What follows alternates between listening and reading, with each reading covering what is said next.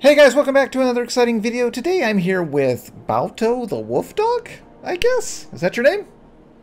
It's the Steam name that I have been stuck with since I created it when I was 12, and all my friends know me by it. Alright, so that's his workshop. So it'll be in the description, but what we're going to be looking at today is some interesting, I guess, physics experiments.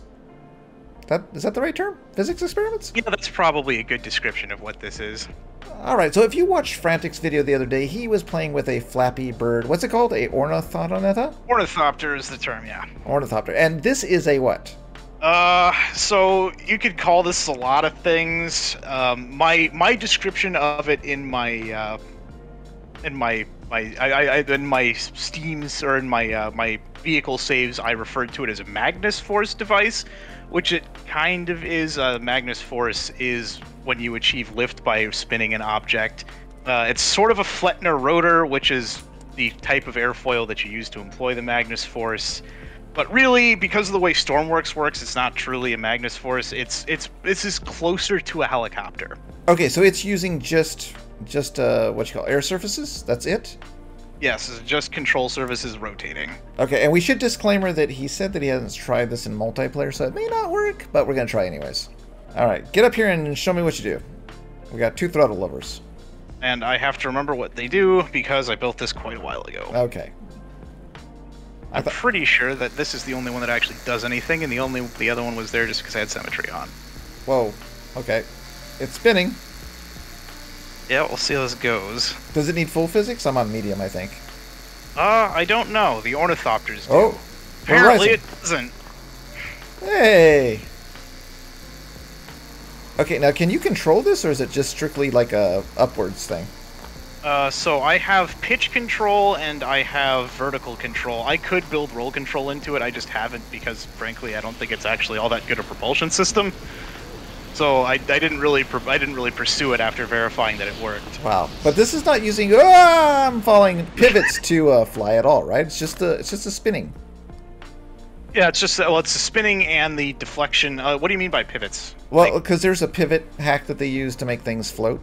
And it's not using that kind of thing. It's just using the pivots. No, it's not doing that. Or pivots and wheels, I think. But yeah, so it's just using those. That's amazing looking when it's flying. Yeah, a decent demonstration of how it works I can come up with actually. Can I hit R on this? For whatever reason, I can't seem to take it to the workbench. Oh no, you're not auth. It's a thing. Oh, yeah. I'll respawn it and run it at a really low throttle setting, which will give better idea of how exactly it works. Hey, it works on water too. Look at that. That is the interesting side effect of Ornithopters in this game, is they will sort of try to swim. Alright, so what are you going to show me right now? I am demonstrating the actual method of operation. Alright, so right now one is going to the right and the other one's rotating to the left. Yes, the reason they counter-rotate is just to cancel torque. I actually originally designed this with a single rotor, but the torque was way too high and it was completely unmanageable. So I rebuilt it with counter-rotating rotors. Gotcha. Okay, now you're going to show me how it works, and I'm going to be looking at what? The air surfaces are going to do something? Yeah. Watch the control surfaces, they will clamshell. I'm basically using them as drag rotors, like you would on a flying wing. Okay. Watching. So if I give it an up order, it will deploy the control surfaces on the upstroke of their rotation, which I'm doing with I'm just doing that with a sign. And I prevent them from opening in reverse on the far side just by clamping them. Wow, okay, that's making it go upwards. Yes, this is making it go upwards, and the reason it makes it go upwards is because Stormworks runs out of tick rate kind of quickly.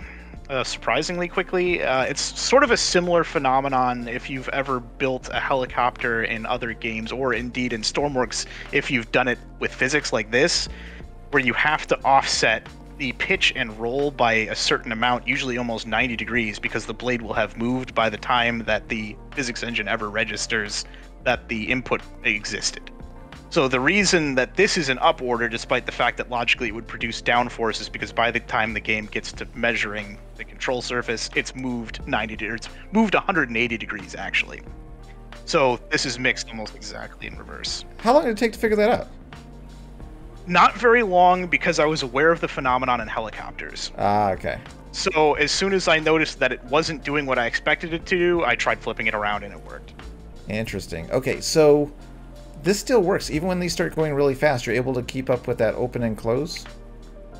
Yes, there are outer limits to it. This device is simple enough that it doesn't really run into them. The Ornithopters, though, I have artificially limited at a somewhat lower wing stroke rate than they could possibly achieve, because very interesting physics things start happening when that number gets too high. The Ornithopters will eventually outtick the... So you know how if you look at a flashing light, it can appear to make motion reverse? Yes. So the Ornithopters will do that with the physics engine. If you get the wing beats moving fast enough, they will move so far out of phase with the tick rate that they will move to the next tick. And that will cause the Ornithopters' thrust to abruptly reverse, which is absolutely hilarious. Okay, can you make it do that now, or are you countering that? This will not do it. I'm honestly not sure why it doesn't. I think it's just because the radii of the wheels are big enough. But with the Ornithopters, I could demonstrate it if you want to bring one of those out. Okay, cool. So this is on the workshop. I'm going to link below so you can check it out. It's really neat. I mean, it's just... I can't believe you built this. It's just so odd and amazing. All right, let's check out the Flappy... I'm going to call it the Flappy Bird because I'm not trying to say... What's the word again? Ornithopter. Yeah. So this is what I am calling the Flappy Bird, and this is amazing. Is this based on Dune, or did you just base it on the, the little bird devices by Leonardo da Vinci or whatever? So I just happen to like ornithopters and have been ambiently pursuing them in Stormworks for a long time because they seem like they should be easy. Stormworks has insanely dense air, so logically ornithopters should be really easy. It turns out they aren't. This is actually the fourth one that I've tried building and the first one that has had any measure of success. It was somewhat inspired by Dune, though, specifically because one of my friends had downloaded the, I'm sure if you could find it specifically, an ornithopter from the workshop that said, "Hey, I think you'll like this," and it was cheating. Using actually the way he was cheating was very interesting, but we won't get into that. It is a terrific ornithopter, but it wasn't a real ornithopter, and it was a replica of the Dune ornithopter. Okay. And it re-inspired me to attempt to build a real one. All right, well, this is pretty amazing. I saw it in Frantic's video, and I was like, oh, well, I got to talk to this guy, because Frantic even said, we have no clue how you would even start building this. So where did you start?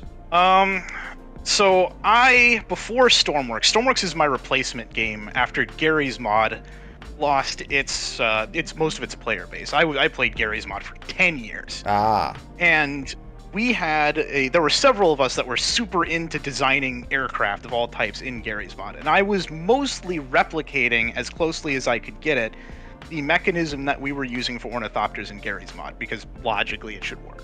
Okay, so you kind of had a starting kind of reference point, I guess, because you already tried it. Yeah, and just an idea of how ornithopters work. It's a relatively straightforward concept.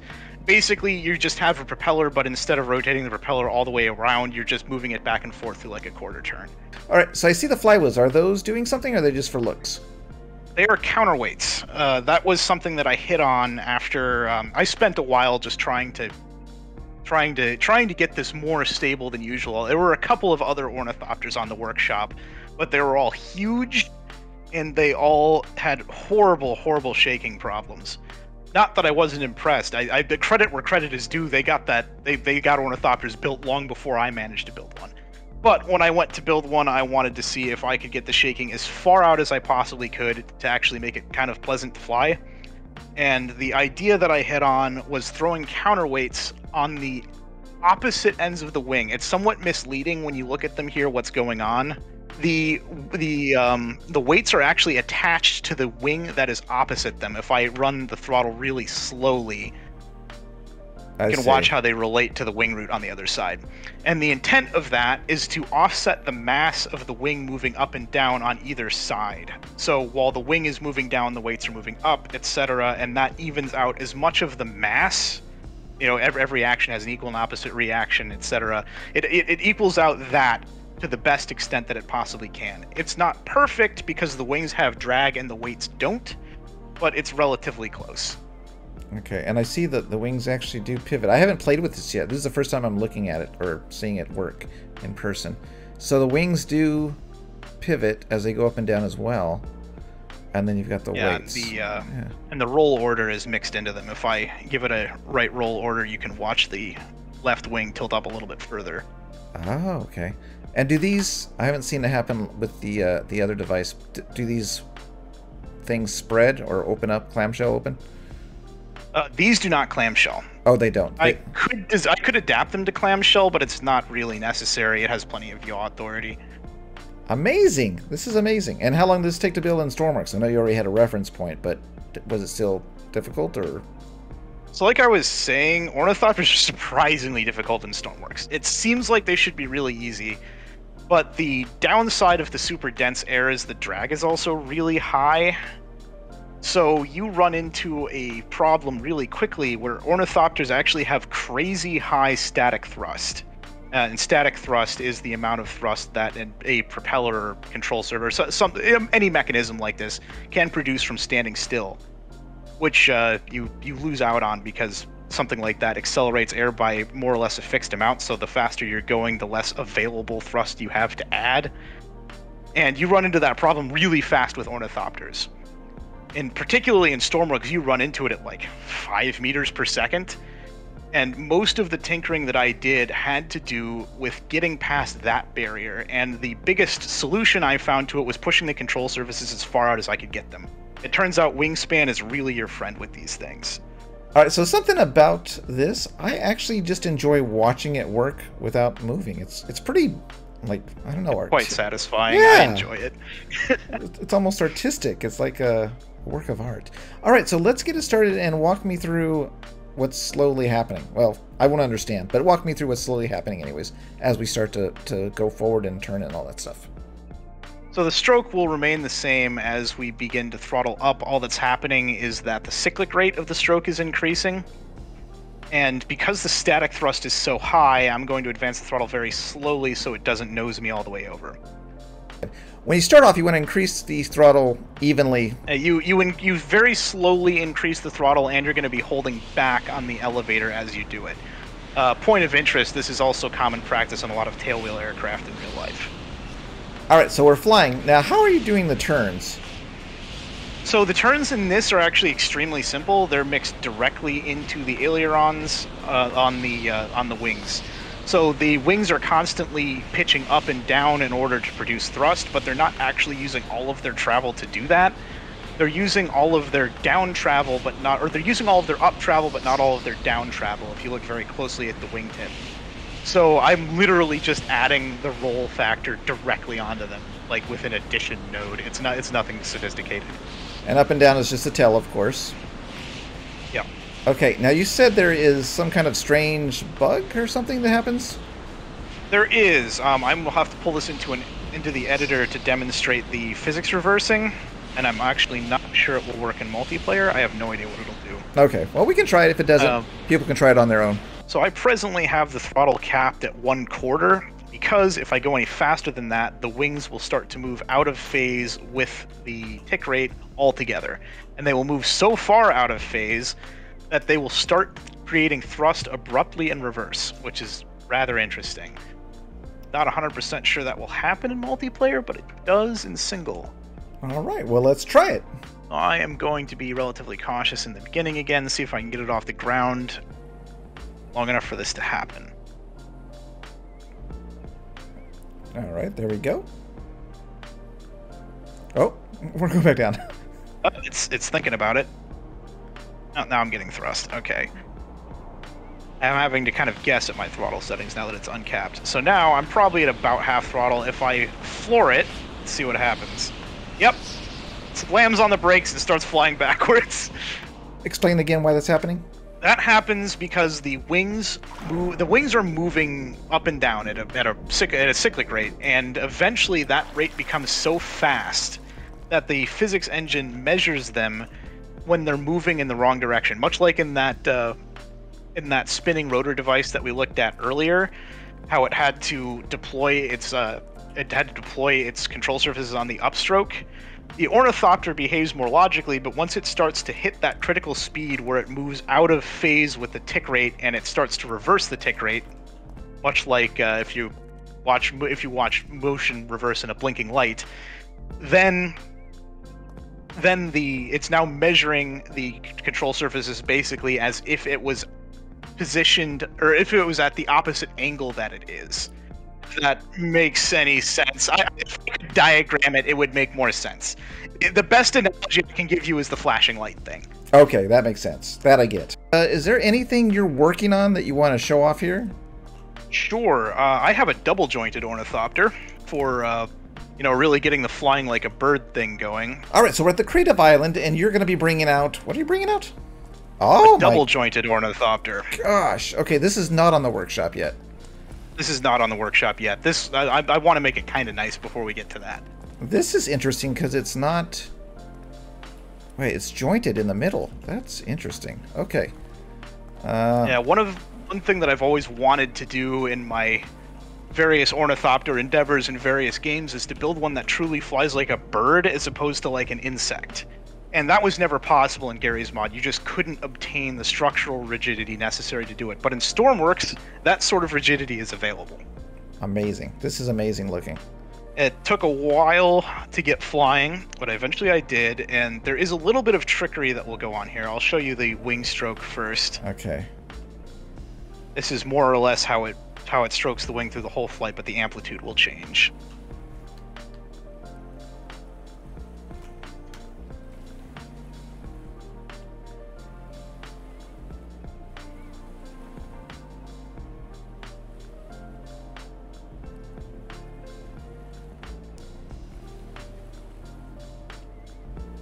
That's one full wing stroke. You might notice that the control surfaces aren't moving much. I changed up how I did the control surfaces in this. On the first Ornithopter, the control surfaces run on trigonometry, just like the wings do. In this, the wings run on trigonometry, but the control surfaces just run on the delta velocity of the wings. And I like that a little bit better. It's a little bit more flexible.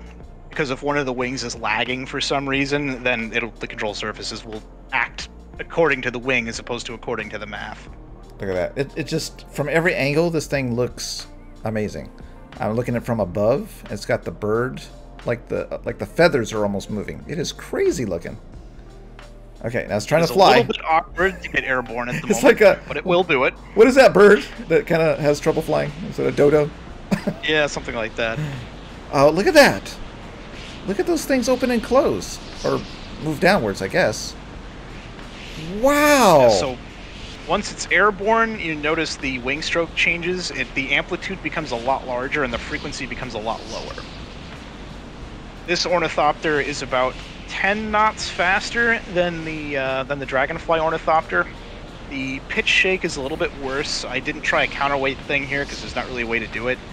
I'm just directly mixing the elevator against the pitch inclination from the wing. All right, so what are we waiting for? How come we can't fly this on the workshop yet? Well, there's no interior to speak of at the moment. If you look behind you, there's a bunch of random weights that I threw around working while experimenting with counterweights. I have no idea how I'm going to do the entrance. And I have to do all of the avionics, which is a very time-consuming process. Okay. So do you have a cool name for this thing? I don't. Right now it's called Huge Ornithopter, parentheses, generator test, which refers to that jet engine in the back that I added to make sure that I can charge the batteries. Oh, is that what it's doing, charging? Yeah. Okay. The other Ornithopter is all battery power, but for this, I didn't want to waste the weight on batteries, so I threw a jet engine in it to charge a little medium battery. Okay, so I noticed you have the wheels in the back. Is that to make the tail float better, or what? The wheels are, that's just landing gear. Oh, really? Okay, I thought you were doing the wheel hack. Nah, never mind. No cheating on this. No cheating. Okay, my bad. If I was cheating, I wouldn't have bothered with this horrifying wing structure. All right, cool. All right, Balto, thanks for sharing all your builds. The links will be in the description to the ones that are available on the workshop. This one is not available, but when it is, I'll be sure to link to it. And is there anything else you want to say? I don't think so. All right, well then, we will see you next time. See you later.